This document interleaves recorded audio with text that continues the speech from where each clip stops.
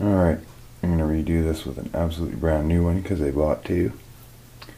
And hopefully it actually works because I thought that was very strange. And I'm sure there's a perfectly good explanation for it, and I don't know the answer, so I'd like somebody to tell it to me. So here we go, let's try it with this one. There's the package. Okay, it's brand new.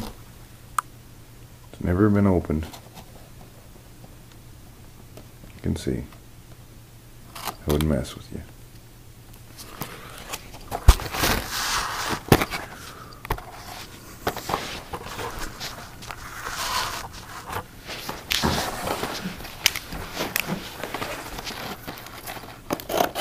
I don't know how much battery life I got left on my camera. Okay. So let's open up the bulb. There it is. Nothing fancy. Straight out of the store. Brand new. Alright. Now, I gotta go in the dark room, so you gotta trust me that there's no funny business.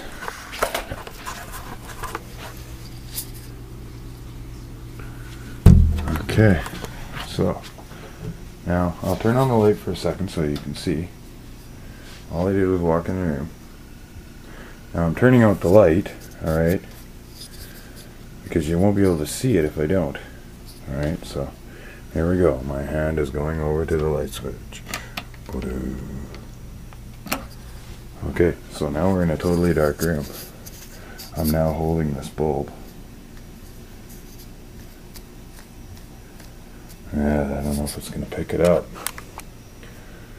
Uh-oh. What happened?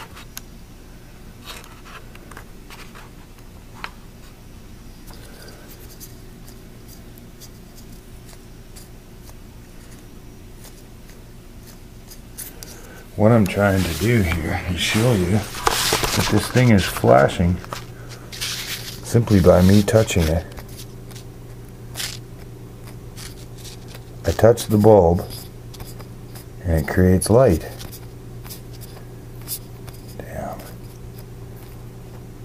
I'm almost going to have to add a bit of light so that you can see it, because the video camera is so I'm opening up the door here a bit to add a bit of light. Let's see if you can see this.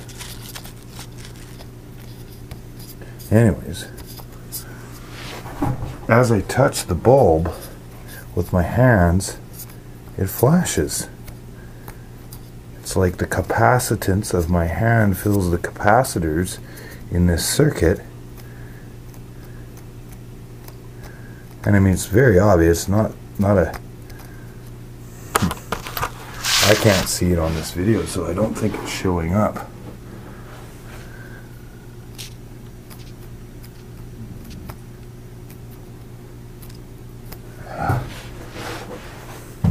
Here.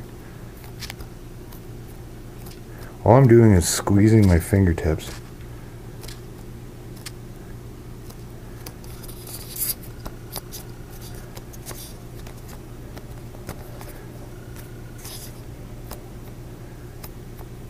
I'm going to have a look at it and see. Can you see that? There, I think that's coming up on the video. I just squeeze and then I let go. And, you know, it's just a bulb. No batteries in it or nothing, right? No funny business. It's weird. Anyways, I thought I'd share it with you. That was kind of strange.